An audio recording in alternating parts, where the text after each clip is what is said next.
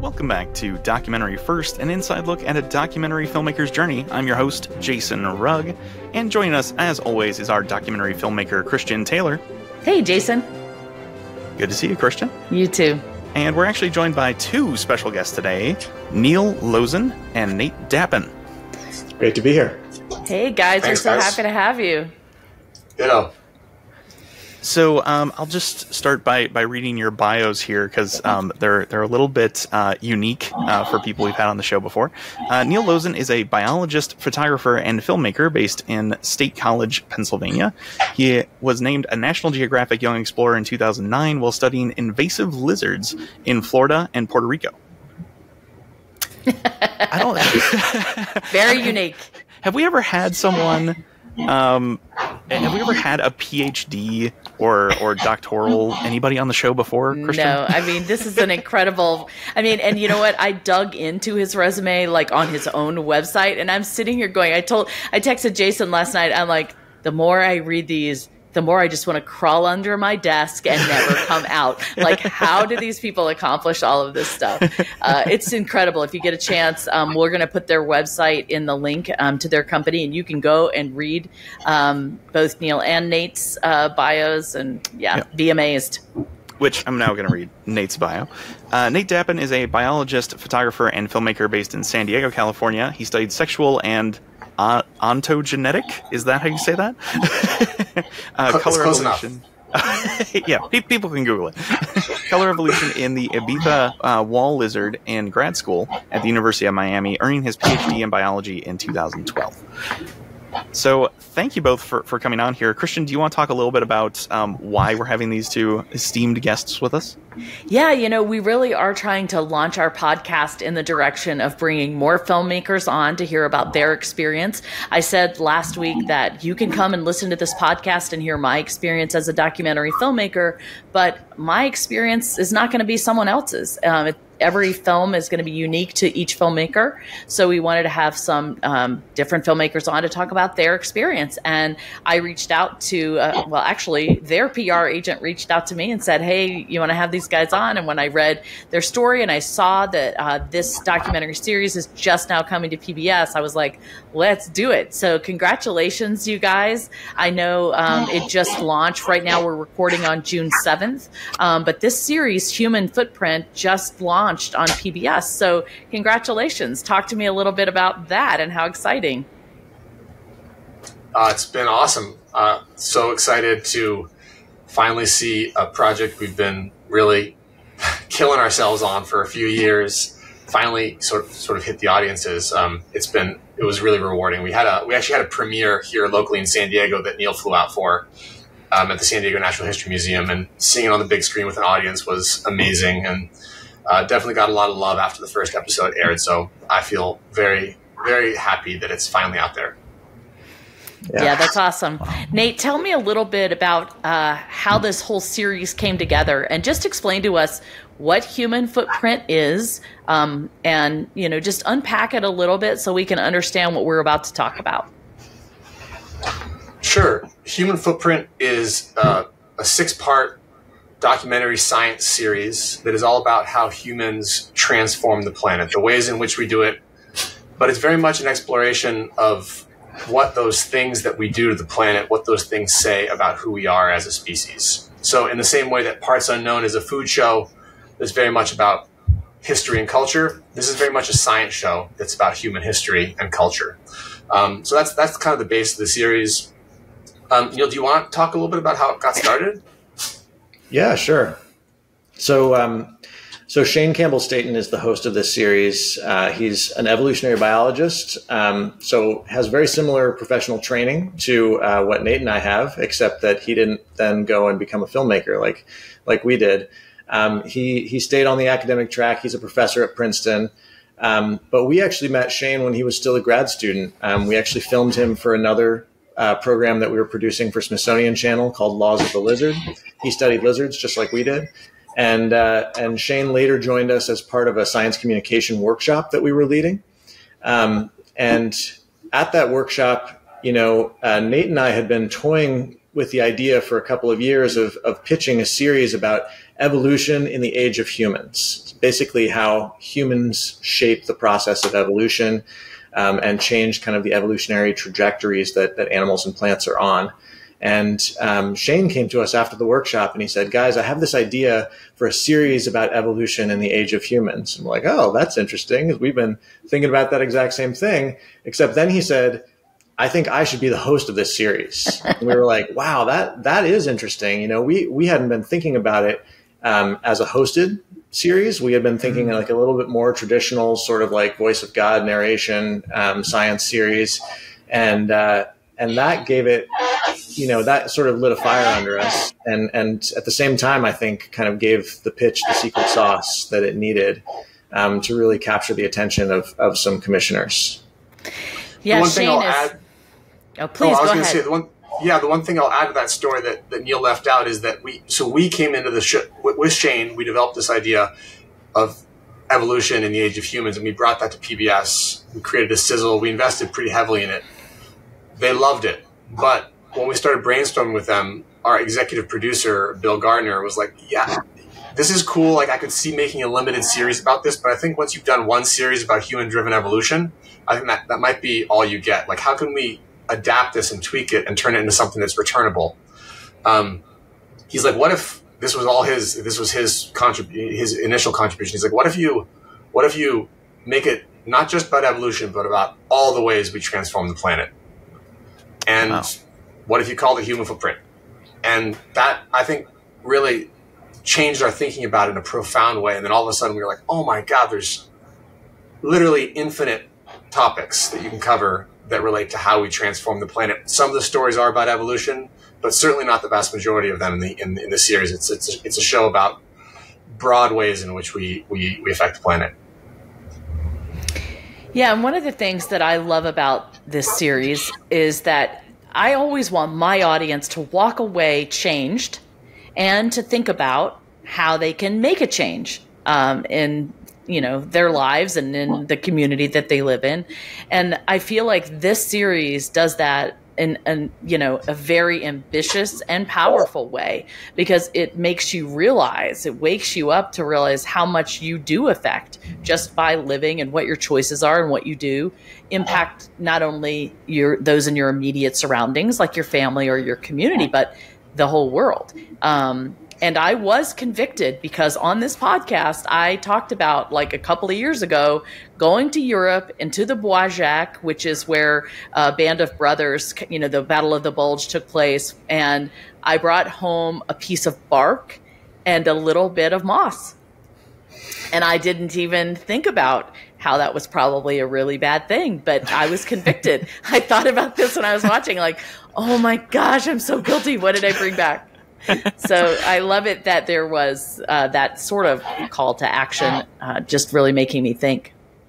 Which I was going to say the exact same thing. I went grocery shopping after watching 3 episodes of this last night, and I was standing in the produce aisle, and I was just like, there's papayas and pineapple, and I was just looking around at all these things that are like, I shouldn't have these in Northern Illinois right now.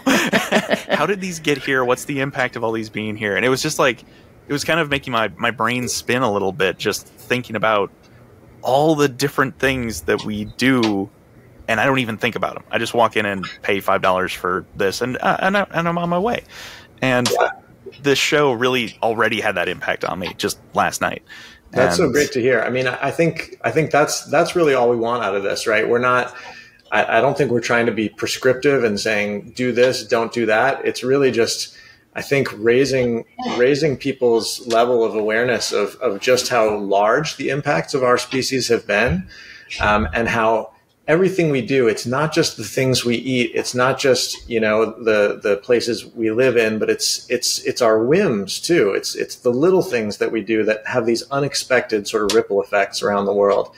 And if we can just encourage people to think about those things as they go about their day, I think that's a huge first step toward, hopefully moving our whole species toward a much more, harmonious future with the planet. Totally agree. So before we get too far away from your bios, you talked about how you met Shane, and it was kind of all revolving around lizards and your, biology study. I just want to understand how you go from that to becoming filmmakers, because a lot of people listen to our podcast and they have various and sundry backgrounds and jobs, and they want to make a film, but they have no idea how to get from here to there. So tell us about your journey. I'd love to hear both of your journeys. Maybe they're similar, but we'll start with you, Nate.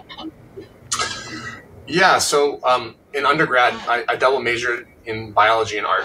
I thought I wanted to be a doctor, so I was pre-med too. But in the art realm, I really majored in art so that I could use the dark room, because where I was doing my undergrad, you couldn't use the dark room unless you were an art major. So I did that and continued afterwards to work professionally as a photographer before I went to grad school for biology.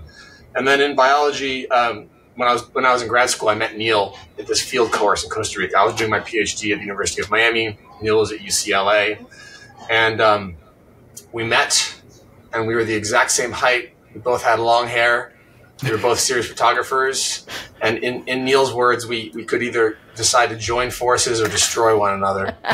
And so we joined forces. And I mean, in the early days, we were just friends. We were photographing, we were collaborating on research projects. And this was right around the time that SLRs started shooting high quality digital videos. And so these tools that we really knew how to use already pretty well, we could start shooting on. And Neil at the time had gotten this National Geographic grant, and they were letting him blog on the National Geographic website. And so we started making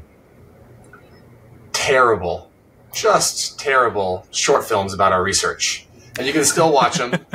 They're like us running around catching lizards, and but at the time, very like Steve Irwin. Very like elementary style. What's that PBS show?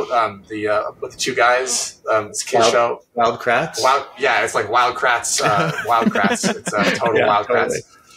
Totally. But at the time, almost nobody was making science films for YouTube, and so like when short categories opened up at science filmmaking festivals, our films made it in because everybody's films were terrible. And so it was really encouraging, and that kind of snowballed, and we started getting better at it. And as we got close to finishing our PhDs, we had made a few dozen films, and we kind of together were like, hey, should we try to do this? And I think it would have been scary to do on our own, but I think together, really believing in each other and pushing each other and feeling like we had somebody to back us up, we just took the plunge and sort of, as soon as we finished, went full board into this. And we got a couple of grants and stuff early on that really helped us out. But it went from making short films for the web to making broadcast films to making broadcast series now. And we still do a lot of shorts too, but that was kind of the path. I don't know. Well, Neil, do you have anything to add to that?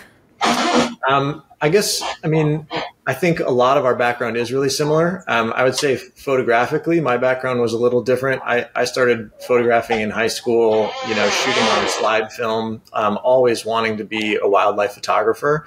And that was really my focus. I was doing a lot of like bird photography and stuff. And where Nate was making some of his income in grad school, like, shooting weddings and events and stuff like that, I was making some of my income licensing photos to books and magazines, wildlife photos to books and magazines. And I think our skills in photography and sort of by extension, some of the skills we brought into filmmaking complemented each other really well in that way.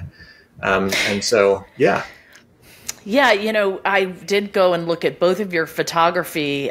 You are incredibly talented just in the photography alone. And what I am wondering, like with your biology majors, did you think maybe there wasn't a living to be made in the art world or in the photography world? And you were like, I really need to have some sort of backup, so I'm going to get a biology degree. What were you thinking? I think for me, my idols, the people who who really inspired me, were folks that did some of both. And so there were people like who were a little bit more on the photography side, like National Geographic photographer Tim Lehman. I looked at his work. He got a PhD in biology, and then, his photography sort of ended up taking the lead, and he got these amazing stories for National Geographic, but brought his science expertise to those stories. It was part of what made his work so great. And then people on the other side of the equation, like Peter Nazcrecki, who is a Harvard entomologist, happens to be like one of the world's leading taxonomists of Orthoptera, the group of insects that includes grasshoppers and crickets. But he's also one of the best macro photographers in the world. And so I would see these people who had sort of fused the two, and I thought that there was a path for me there too, and exactly where I would end up in that path, whether I'd be like more on the photography side or more on the science side, I don't think I was ever really sure until I met Nate and we started making films together, and it was like, oh, this is something cool that really does combine these in an exciting way. Well, since you didn't have a film degree, did you guys just teach yourself how to make a movie on the short little films that you were making? We did. We taught ourselves. One of the early things that was very available on YouTube was tutorials. So you could kind of learn how to do craft stuff as much, there's unlimited amounts of information on that. But I don't know, I think Neil and I didn't do much of that. We just went out. I think we believed in ourselves. I think we thought we were way better than we were. and we just went out and made a lot of mistakes and made a lot of terrible films. And I think we were at a stage of our life where I don't think we were very motivated by money. I think we just were like, we're just going to go play around outside and make films about things we think is interesting. And I don't know what Neil's perspective is on this. I've actually never asked you this, but I don't think I had a goal. I didn't know where we were going. I just was like, this is awesome. I love my buddy. Love going out and doing this stuff. And it's like every project was so exciting. Every time you come back with footage, it's like, that's so awesome. And then you look back on it a month later and you're like, that's so terrible. How can we do better? And Neil would do something that was so good. And I'd be like, I hate him. I got to do it better than him. And then there was like competition and pushing. And, it's like, it's easy to go back and tell a story, but I certainly did not know where we were going. No, I do think it's easy to gloss over the importance of us living on two different coasts and not actually being able to directly collaborate on any of the things we were making, because it was exactly the dynamic that Nate just described. It was like, I would see the latest thing that Nate, made, and he would put up a rough cut and ask me like what I thought of it. And I'd be like, God damn it, it's so good. And then I would be so motivated to like make the next thing that I shot like look even better. And I think we pushed each other a lot in those first couple of years. And in fact, we've never lived in the same place through our what now, like 16-year partnership. Wow. You somehow probably still see each other more than we see our partners. It's interesting. My film company is a virtual film company. Everybody lives, I have people living here all over the U.S. and then in France. It is possible now. I mean, thank goodness for all of these virtual tools that we can be a virtual, office all the time. So that's really great for you guys, for sure. Yeah. Of course, as we've grown, we have sort of centralized things a bit more in San Diego, and I'm kind of the outlier, being in central Pennsylvania, where my wife's a professor at Penn State. But I feel like otherwise I'd probably be in San Diego. But this way I get to not deal with a lot of the administrative headache of every day.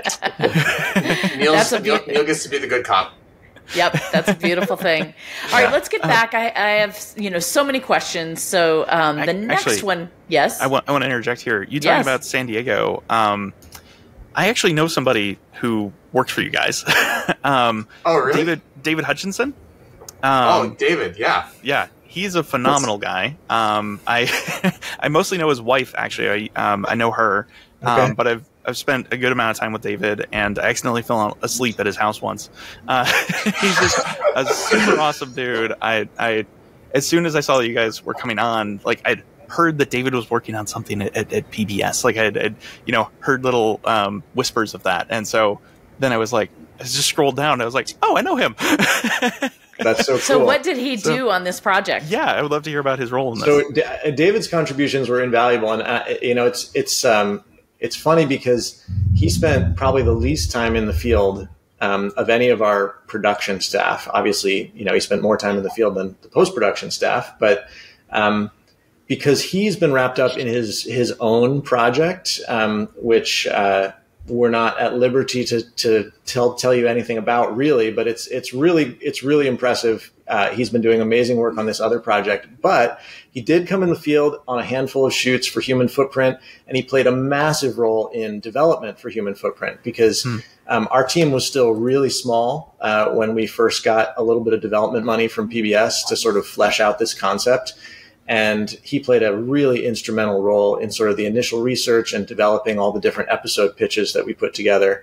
And a lot of things that he put together, at that phase basically came to be in the series because, his research was rock solid and he had a great sense of what was going to be a good story. So yeah, his fingerprints are all over the series, I think, despite not having actually spent that much hands-on time in the field on it.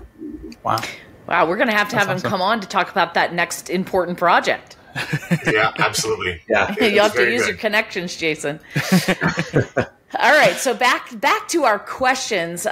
We talked about how this, kind of came about, how you guys fell into filmmaking, I guess.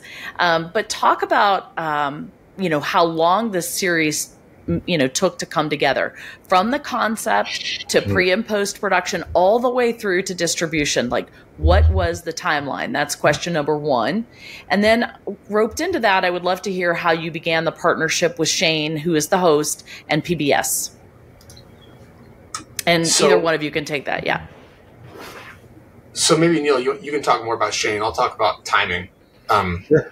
I guess, it took us 3 years to get the show greenlit. And we invested a ton of time and resources, of our own time and resources, to sort of make it happen. So we came up with the idea with Shane, and then spent about 2017. 2017. So 6 years from start to finish. Wow. There's not a lot of networks that do big series, like science series. I don't know, what is there, 4 or 5? And there's only a handful of production companies that those networks trust to do these kinds of things. And in our classic naive fashion, we always just pretended like we knew how to do things. And so we were like, let's just make it big. And we started pitching it. We pitched the evolution version of the show a bunch, and we got some bites and nibbles, but nobody was really interested. And then finally, we got PBS to sign on to it. And then it took about a year after they signed a development deal that gave us a little bit of resources to sort of really turn it into a show that they wanted. And then they greenlit that show in 2021. And then it was 2 years between when they greenlit it and when it came out. So it was last year we spent about 150 days working on the show in the field. And then, of course, spent about a year and a half in post-production from when production started till when it got delivered. So it was a 6 years start to finish process. And, at any point in time, in the first 3 years, people could have said no to it. So it was I think we believed in the project and we believed in Shane. So we invested the time into it. Mm-hmm. Wow. Yeah. Talk to me about believing in Shane. Well, I think I described already sort of the process of, like, when we came up with this concept, Shane had independently come up with kind of the same concept of the narrower version of the pitch, which was all about evolution in the age of humans. And when Shane came in and pitched himself as the host of this series idea, that's when a lot of things really, really crystallized for us. And I think that's when we thought, okay, this has a real shot, because we had seen Shane not in like a TV context, except in like a few minutes of this lizard documentary that we had made. But we had seen him present his own research on sage, present in front of other scientists and stuff. And he was just, he had that, that wow factor. We were like, we're going to put this guy on TV and it's going to be really good. And so, yeah, I think with him attached to the concept, it still took another couple of years. Once, the first time we actually pitched this was in 2019 with Shane. The concept with Shane attached was 2 years after we had that first conversation with Shane about this sounds like a cool idea. Let's try and develop this.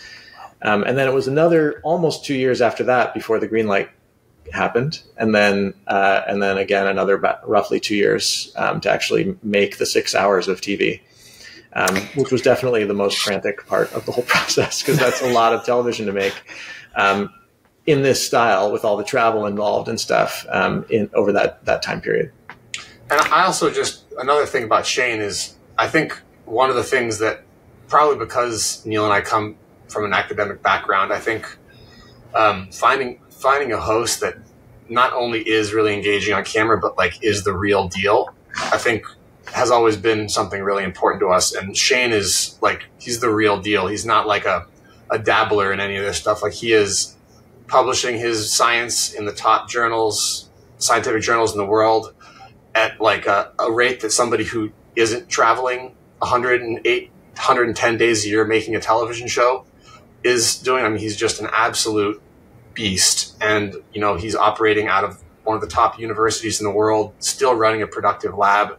And he brings all that sort of credibility to it. But he put so much of himself into the show. I mean, you really feel like, his curiosity, his humility are there. And I think we, just having become friends with him before that, we sort of knew that he would be up for that. Yeah, I think he's just really a remarkable guy. Yeah, you would never know, just like I didn't know his background from watching. He's just very down to earth, and he is very, kind of humble and curious, and he's also observes things well, like a scientist would. Mm-hmm. But you really don't get the sense that he is this like heavy academic guy. He's really compelling, and it causes you to want to know more along with him. For sure. No, he's a tremendous science communicator, and I think it comes from that curiosity and the humility. And even though this is his first, sort of primetime hosting gig on this show, he's definitely no stranger to communicating about science with non-scientists. He's had a podcast for a number of years, The Science of Superheroes, or is it The Biology of Superheroes? I can't remember the title. Biology of Superheroes. And that's been successful. He just gave a TED Talk this year. So like he's really very, very good at this sort of thing. And funny enough, we're not the only people to have discovered Shane. This is perhaps not really our story to tell, but Shane would tell you that he got burned at least once, signing on to a project with another production company who really kind of didn't respect his expertise and what he brought to the table, and wanted to sensationalize it and wanted to make it something that it wasn't. And so he was very deliberate about wanting to partner with us. And I think us having that same kind of training that he did, and coming into the partnership with that was instrumental in having the trust that we needed going both ways to make this work. Yeah, that's awesome. So you talked about a couple things I want to double back on. When we were talking about, you've got, I don't know, you said it took a certain amount of time. So 7 years now, you're talking from beginning to end. And there was about a 2-year period before I think you even made the first pitch. And so a lot of people who are listening to this podcast are sort of in this situation where they have this idea. They really think it's, a good idea. They found proof of concept. They don't have money. They don't know how to develop it without the money, but it's sort of this chicken and egg thing. You can't develop it and pitch it without money, but you can't get to that pitch point until you have money. So talk about, that in between time when you had this idea, you didn't have any money. Do you have other income that you haven't told us about that kind of floated you? Did you take out personal loans? What did you do to get to that point where you could pitch? I'll kind of give my answer, and you can add anything. our production company, I think as it's scaled, we've been able to stay relatively busy now. It took us a few years to get off the ground, maybe 3 or 4 years before we were like bringing in stable projects and had reliable clients.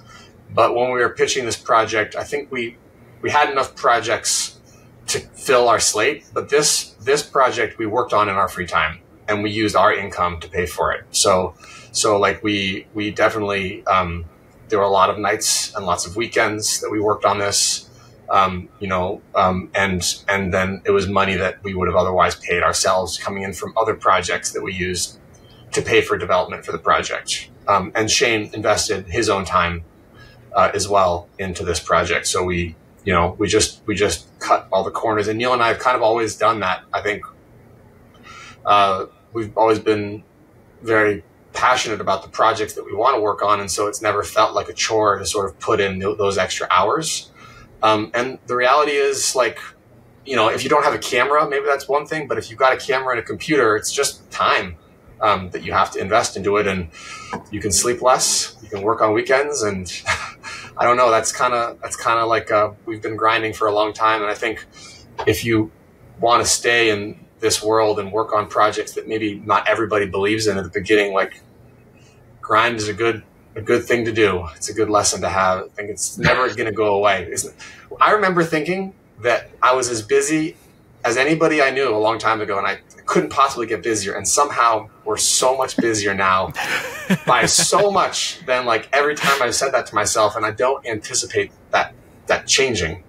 So I don't know. That's probably not helpful to anybody, but it's just going to suck. It's going to suck until it doesn't. Yeah, I mean, so it was a long time between sort of concept and pitch, but like Nate said, we were working on a lot of different projects during that period, and so as was Shane. Shane was doing a postdoc, in between grad school and getting his first faculty job, and so he was going into the field and doing research, and it was just sort of periodically that we were able to all sort of touch base as a team and give a progress report and say, like, how much closer are we to actually feeling like we're ready to pitch this thing?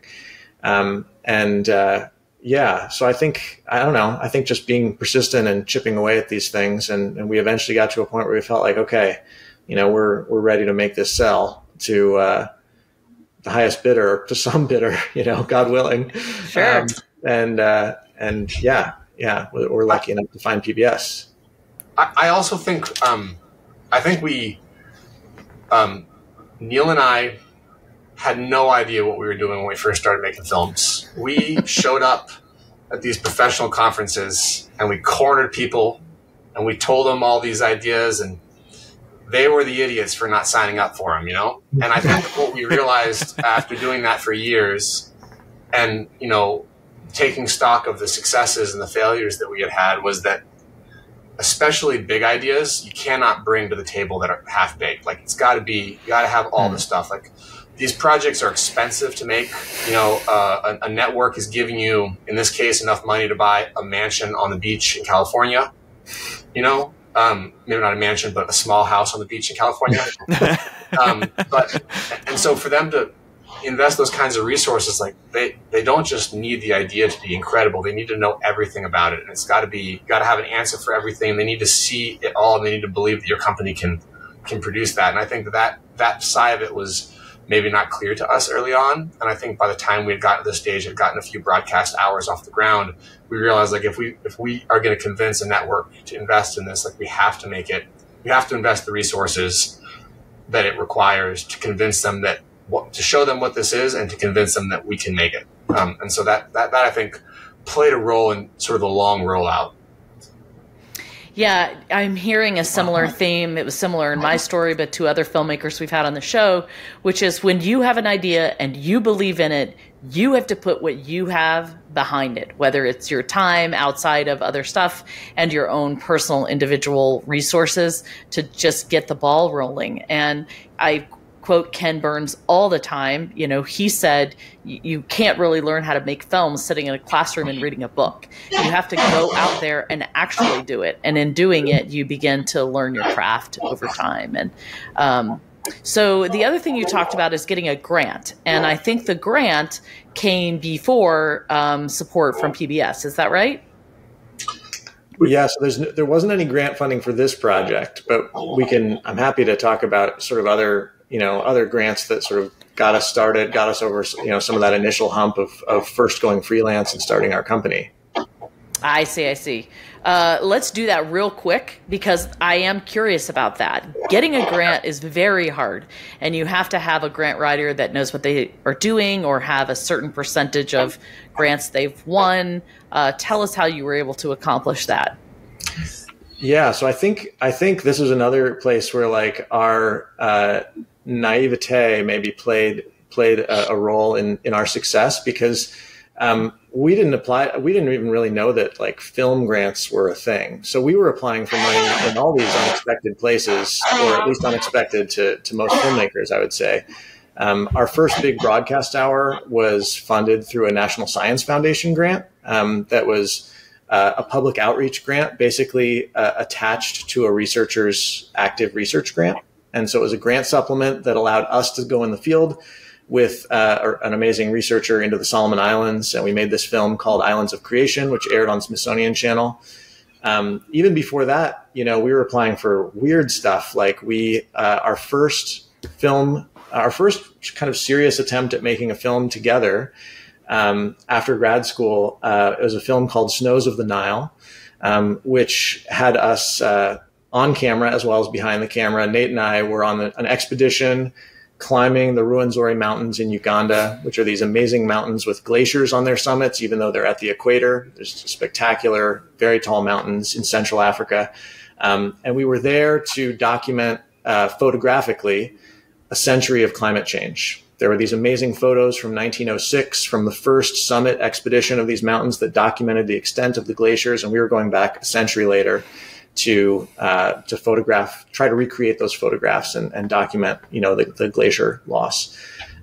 We came up with this idea, and it was like, well, I don't know who you pitch this to. And then I think I saw it first, and I let Nate know about it, that Dos Equis, the beer company, had launched this grant called the Stay Thirsty Grant. If you remember, Stay Thirsty, my friends, was of course the most interesting man in the world.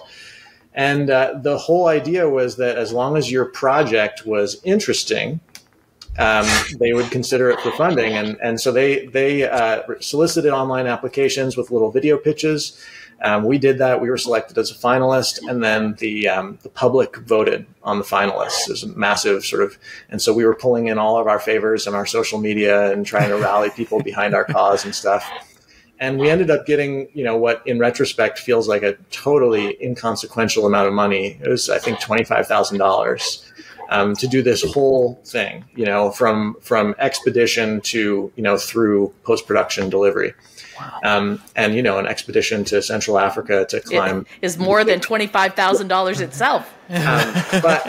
But we did it, right? That was the sort of jumpstart that project needed. And we didn't have a lot of other paid work at the time. And so we just kind of filled in the rest with sweat equity and made a film. And that was the first film that we made that kind of got into a few festivals and got us some attention. So it was not knowing, I guess, that getting grants was hard, and maybe not applying for the same grants that other filmmakers were applying for that got us over that initial hump. That makes sense. But at the time, we were applying to everything. I mean, we applied to every single grant that we could think of. A lot of them were science grants to work directly with scientists, but we were applying to grants at the World Wildlife Foundation. And a lot of those initial grants that we won ended up creating the relationships that resulted in long-term clients.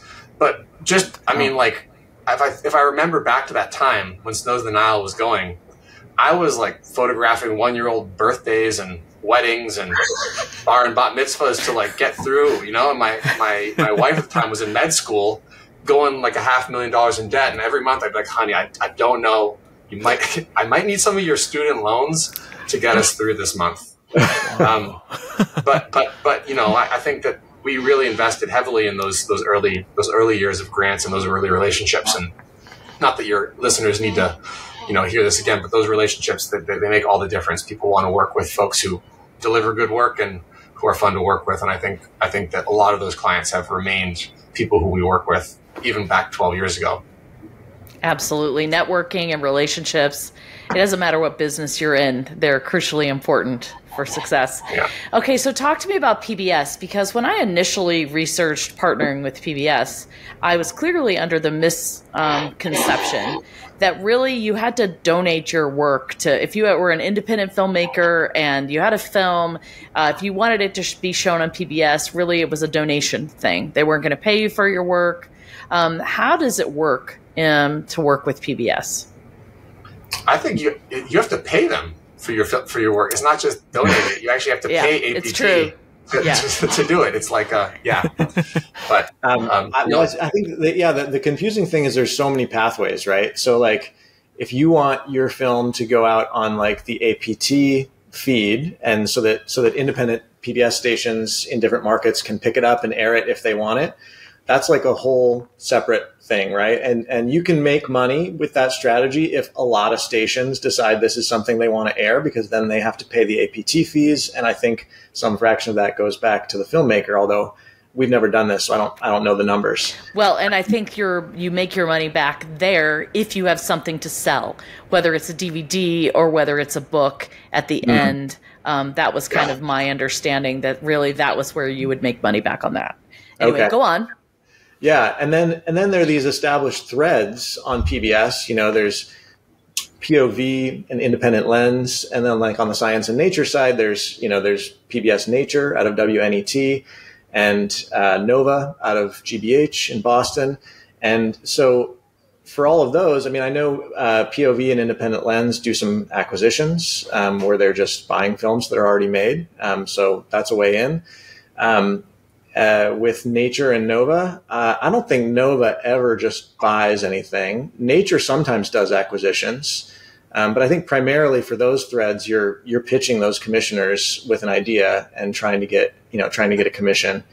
And then we went and pitched the headquarters basically directly in DC, because we kind of felt that they were one of the only routes with PBS that would be able to fund a project of the scope of Human Footprint.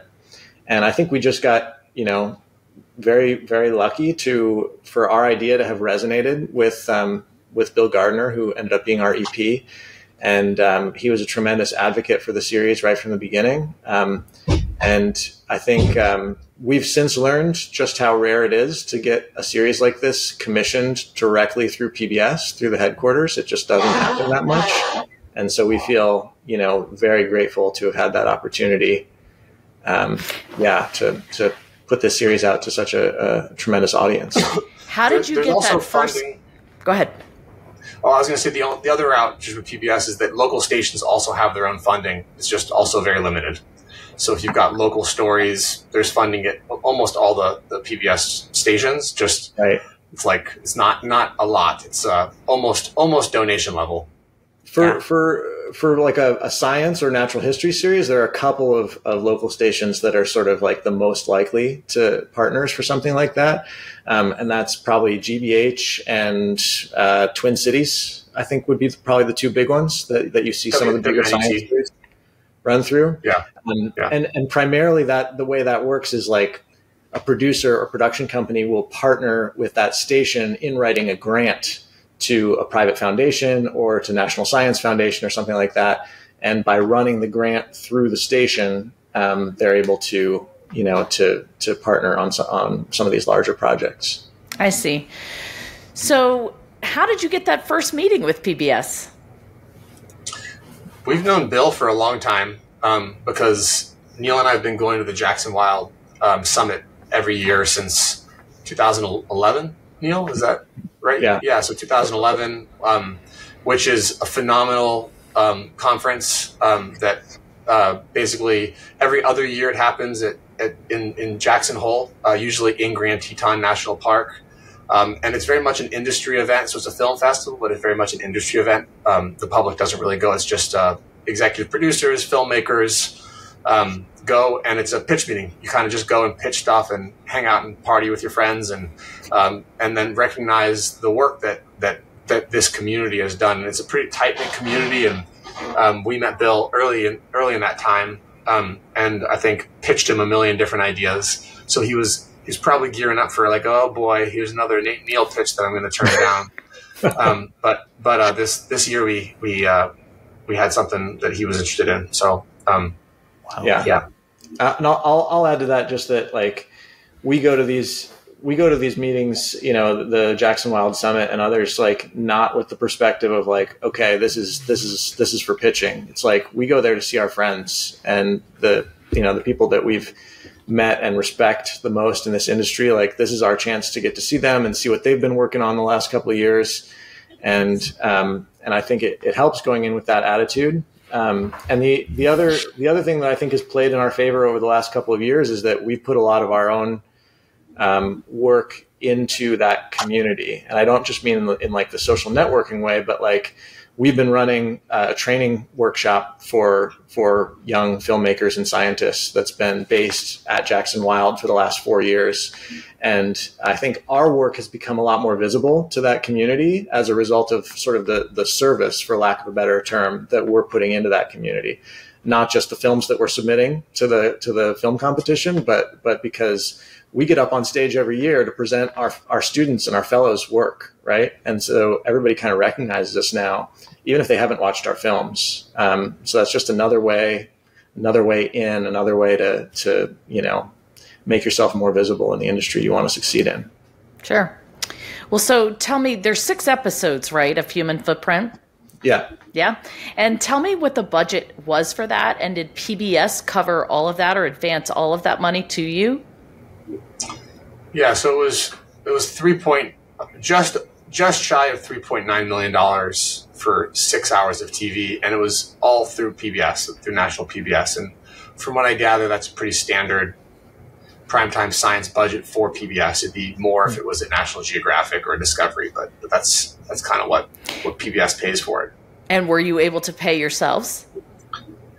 Yeah, I mean, there's some economy of scale that happens. I think we took on so much more responsibility than we'd ever taken on before, and we were able to pay ourselves a respectable income for kind of the first time ever. But we're still, we're not making like doctor dentist money. But most people that listen to my podcast, including myself, have yet to take a salary for making anything. It's more just, let's just get this across the finish line. I guess I really do want to know what each one of you did on the film, because I know you were in at the beginning on the concept, but were you just producers? Were you actually shooting? And the cinematographers, were you editing? Like, what were you actually doing? I think we were actually doing a little bit of almost everything. So definitely we would consider ourselves, the showrunners and directors of the series. I think either Nate or I, or in some cases both of us, was on every single shoot. We did bring on an outside DP, and that was for a couple of reasons. We wanted the series to have a really distinct visual identity. And so we wanted somebody who was going to be there on every single shoot, kind of running the show visually. And that was Rick Smith, an amazing DP out of Bozeman, Montana. And Rick came to us also because he had experience shooting this kind of sort of run and gun, very conversation based, kind of, parts unknown-esque kind of production. He had done this for a number of clients. And so he kind of whipped our team into shape, in addition to being the DP, just on sort of like the production logistics of like, how do you make a show like this? But apart from that, I mean, everything on Human Footprint, except for like animations and score, was done by our team. And so that means, me and Nate were in the field. We had a few other producers who would come out in the field, sort of associate producer role. We had a sound person, but everybody on our team, whenever we made a hire over the last few years, we're always try to find people who can wear a lot of different hats. And shooting a show like this, where our crew was never more than 6 people, Wow. And mostly 5, mostly Shane. like, wow. you have to have everybody pulling their weight and being able to wear multiple hats. And so, the person who we made do sound was Georgia Krause, who's an amazingly talented filmmaker, came to us from NYU and really, wanted to make their mark as a filmmaker and direct their own project. And we were like, Georgia, you're going to be our sound tech. And I've never done sound before. Yeah. So, but they learned quickly. They did an amazing job, and also shot time lapses when they weren't doing sound, and shot C-cam when a scene required 3 cameras, and did DIT at night. It was like everybody was doing multiple things. And so I'll just add to this. That means camera. That means logistics. That means heading up sort of the editorial on post-production. Although we didn't really edit it all on this one, did we? I edited a little bit of the replacements, but that's the only time I edited. Yeah. Once post-production really got cooking, we were not hands-on console editing. We were mostly just reviewing other people's work. So what I'll tell you is that I loved the way this whole operation unfolded. So I loved, every interview, it'd be either Rick and me shooting, or Rick and Neil shooting, and all the cinematography be like Rick doing handheld, or Neil and I in the gimbal or long lens. I mean, we shot a lot. We were shooting all day, but we were also producing and we were also directing.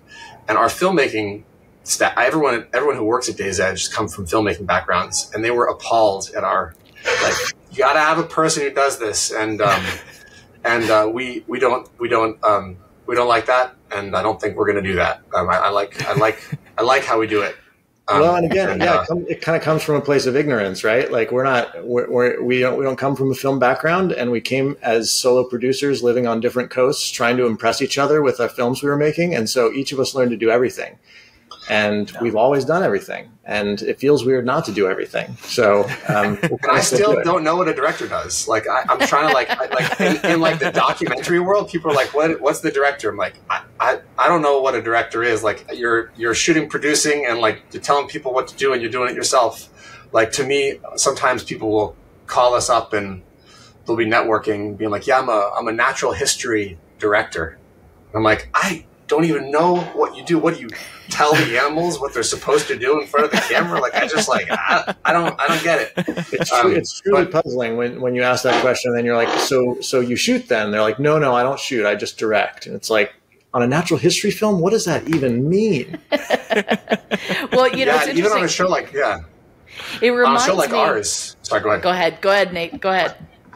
Well, I was just going to say, on a show like ours, it's like you produce it and develop it, and then you know what the story is, and then in the interview, while you're listening to the interview while you're shooting it, and so you're just like trying to keep track of what's happening, and like there's not a lot of directing. It's like we just need Shane. We need you to walk over there and talk to this person, and and we film that. I mean, I don't know. Is that different from producing? I'm not sure. Well, see, the funny thing is, we say this, and I'm sure our staff is like, who the F is directing this scene? Can somebody just direct this scene? Well, it kind of reminds me, I had a friend who, she's with the old school Chicago ad agency, and one day she walked in sort of she was hired as on for a little while to replace somebody else in this, ad agency, and they had just fired all the old guard. They brought in young kids that were doing social media. And she was like, we have this big pitch to, I don't know, Budweiser. And they have no idea what a pitch is. And they don't even know how to talk to the client. And they, it was this all breaking all of these rules because they had no idea how it was supposed to be done. And it really was this very weird, uncomfortable thing because there's always been a way of doing things, particularly in filmmaking. Everybody has a role they have to fill, and everybody thought or thinks you have to have all of those people on every shoot. But the truth of the matter is, in this documentary world, the run and gun don't have a lot of money. The people that are able to be nimble and do 5 things at once are the ones that are getting it done. And I think that's just the new version of filmmaking, where documentary stuff is concerned. It really changes a lot once you get to the narrative, and you do have to have those shoes filled for sure. Yeah. I absolutely. feel like for me, I'm just viscerally uncomfortable on set when anybody is standing around. Yeah, yeah. We're paying you to stand around and like tell us where to move. But you know, the thing that I've found out is that the directors are king in the film festival. Like that still has not changed. Like they really only want to talk to the directors at a film festival, you know, or in a magazine. Everybody wants to talk to the director, and that is troublesome when it's like you guys, where it's really like a big stew that everybody's throwing stuff into. Who's the cook? Well, we all kind of are, you know? Yeah. Yeah. Well, if I'm being perfectly honest, I'll say that's why we listed ourselves as directors in the credits of this one, so that we could take all the glory. All right. So we're kind of running out of time. We may have to do 2 episodes. Do you guys have a little bit more time? Yeah, I can stick around for a bit. Okay. Yeah. So, Jason, what do you think about breaking this into 2 episodes? That sounds great to me. Okay, so we do have 2 filmmakers who have brought documentaries for DocuView Deja Vu. And so I'm going to make an executive decision here, and we're going to give one at the end of part 1 of this interview and the other at the end of part 2. So now it is time for our favorite section, which is DocuView Deja Vu. All right, Neil, I'm going to start with you. Tell us a documentary that you recommend and why, and then where we can find it. All right. So yeah, I decided, I thought about this a little bit, that I think one of the coolest films that I've seen that has probably flown under a lot of people's radar, because it's kind of niche in a lot of ways, is a feature called Particle Fever, which I think I saw in 2015, 2017. I can't remember exactly when it came out. It follows these physicists at the Large Hadron Collider in Switzerland, the big particle accelerator. You know, it's like the biggest piece of scientific equipment in the world, who are trying to understand, you know, like fundamentally what are the building blocks of the universe, you know, at the smallest possible scales. And, you know, it struck me when I first started watching it. I was like, I think I had to watch it because I was doing some preliminary judging for a festival. And I was like, oh, particle physics, like that's going to be really a feature, like, woof. And then I watched it and I was just absolutely absorbed in it because of the way they followed the characters through like 2 years of sort of the building of the instrument and the suspense that was building as they were trying to find these answers. Basically, they were trying to discover the Higgs boson, if you remember that phrase from the headlines from several years ago. And it was just like the stakes for the characters were so high. Like they had invested their entire lives and careers into finding out what the like mass of this mysterious particle was. And the filmmakers did a brilliant job of giving some of the characters cameras and having them self-shoot at times when the filmmakers couldn't be there. So it's like this deep coverage over like a full like 2-year period of a bunch of different characters that culminated in like a real true moment that they filmed in real time of like scientific discovery when the first numbers started coming back from this instrument. It's brilliant. A lot of the magic is in the edit. It was edited by, I can't believe I'm blanking on this. Nate, Godfather guy. Yeah. The Godfather. What was his name? Jason. Jason Rugg is our button pushing guy. He usually can figure this out. Jason, who is it?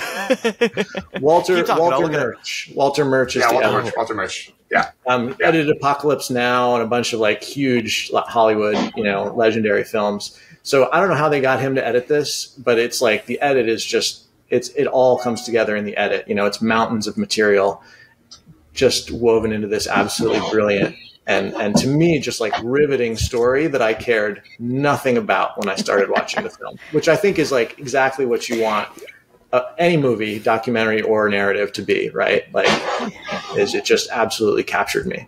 Yeah, for sure. Awesome. Where can we find this one? Great question. Jason, our button pushing guy, can figure it out where to watch. I'm sure it's streaming somewhere. Curiosity Stream. It's streaming on Curiosity Stream. Oh, cool. That's where you can watch it if you have a subscription over there. All right. A subscription to CuriosityStream is very inexpensive, so I would recommend it for anybody who's into science or nature. It's a great place to see some cool stuff. For sure. You can also rent it for like $4. So sounds like an awesome thing to check out. All right, and Jason, actually, I'll just say one more thing about that. The animators that worked on that film are also the animators that worked on Human Footprint. And we found them and approached them because of their work on Particle Fever. I love that. That's awesome. Wow. That's so cool. Awesome. That is cool. All right, Jason, you said you had one today. Yeah, mine is actually Human Footprint. I want people to just watch this show because it is so insightful and made me think so much. And one specific episode, I don't know how specific we want to get with some of the episodes that aren't out yet. But there was something that had occurred to me and made me like kind of angry in the past. And then you guys covered it in one of the episodes, which is all of the golf courses in Palm Springs. I was out there in 2021 and it was just like, this is like a monument to human stupidity. Like there's just so much grass in this insanely hot, dry environment. It was just like, and I was there during the summer, so they let them all dry out because, no one goes to play golf in the summer. Right. And you do an entire segment of one of the episodes about it, and it was just so vindicating to me. I was just like, someone else saw it. Yeah. So, I want people to check this thing out because it's just so fun and interesting, and it's never boring. Every segment is like, it just stays just long enough to give you a massive amount of insight and then gets out right at the perfect time. So I just want everyone who's listening to this, go check it out. It's on PBS at every Wednesday at 9. Is that it? Yeah, most markets. It's 8 Central in a few places. But yeah, check your local listings. Usually 9. Okay. Well, Jason, go ahead. I was going to say, can I tell you the story about the Grass Act? So that was the first shoot that we went on. Oh, wow. And none of us knew yet what Human Footprint really was. Like, we had ideas. We'd all, we had these group planning meetings about how it was supposed to look and feel. And for me, that act, when the Grass Act kind of came back, the first edit came out. One of our lead editors was Andy Laub. And it came back, and I remember watching it and feeling like, we're going to make an awesome show. Yeah. If we can make an awesome 10 minutes about grass, we're going to make a great show. So that act, I'm very proud of. I think we worked hard on it. Yeah, very memorable. I was going to save this to the next episode, but we're already here, so I'm going to ask it anyway. So, this was very ambitious. I mean, from grass, here in Palm Springs, all the way to, boa constrictors, or I forget what kind of snake it was for the first episode. Burmese Remind python. me. Yeah, Burmese python. You're all over the place. So super ambitious. How did you hone in for the topic of each episode? How did you come up with this topic for filming the grass? So from the beginning, we created, as soon as Bill suggested we transform the show into something that was about how humans were, impacting the planet and not making it evolution specific. We originally we had thought of the series as like a limited series, and so we had figured out topics that you could all kind of slice and dice into a limited series. But then after that, we were like, oh god, so many. So we wrote this massive list. Neil, Shane, and I got on the phone. We wrote this massive list of topics. Some of them were a little bit more theoretical and heady. Some of them were like straightforward, like invasive species. And so we had this big long list, and then we selected the 13 we thought were the most interesting to people, and the sort of, not just the most interesting, the ones that were also so intricately woven into the fabric of our lives, where it's like we kind of can't exist in the world without these things being a part of them. And we presented those 13 topics to PBS after our development contract, and then they picked the six that they thought were going to be the best ones for the first season. And then each of the acts in those episodes, if folks watch the first episode, we really try to take people on a journey that starts them from a place where like the most basic argument is there. So like with the Invasive Species Act, it's like invasive species bad, native species good, which is like the pythons in that case. So nobody wants pythons in the Everglades, so we started with that. And then we sort of move a little bit further down the timeline. with the species, the Asian carp, which got there in the 50s. And it's more complicated now. They've already ruined the fisheries. They've already messed up recreation. People are starting to adapt. And then we go deeper into history. Horses. Whoa. Horse advocates really want them to be here. And they don't have bad arguments for why they might want them to be here, but they haven't been here for longer than 500 years. And there's a lot of negative impacts that they have on the landscape. And then we go even deeper, 1,000 years. The pigs that were brought into Hawaii that have become intricately woven in Hawaiian culture, a culture that has been hugely impacted in negative ways because of colonization. And losing the pig, which a lot of biologists think are invasive species, would just be another blow to a culture that has already suffered tremendous losses. And sort of kind of taking people from what they know to maybe making them question things. Each of our episodes tries to do that, where we lead people down asking more questions. And the goal is not to say, hey, this is the right answer. The goal for each of the episodes is to pick the stories that are visually interesting, that will have interesting characters, where the stories relate to culture that all of us can identify with, that end us in a place where we're like, wait a minute, I don't know if I understand this as well as I thought I did, is sort of how we pick the stories. Well, it worked on me. I got to tell you that, because I am not a snake fan. So I was all on board with you at the very beginning, but I love horses and I actually love Hawaii and history. So by the time you got to the end, my brain was like, oh no, now I don't know how I feel about this anymore, because I do love horses and think they should be around. And I do love history and can understand how the Hawaiians do not want to see the pigs eradicated, and would be another blow to them. You bring in a lot of those questions that make you realize that this is a much bigger and more complex and more nuanced problem that we can just solve by eradicating everything that was invasive. And I think that you really ended that first episode on such a poignant question, which was, are we the invasive species? And I think that really set the tone for the entire rest of the series, because now I'm viewing it kind of through that lens of like, yeah, but what have we done and what will we do? And I think that was a really incredible way to end the first episode and set up the tone for the rest of the series. Well done. Very well done. Well Thanks. done. Appreciate it. So we're going to divide this into 2 episodes. Like I said, I have a bunch more questions still to go. They will give us a bit more time. So tune in next week to hear the rest of what it took to put Human Footprint together.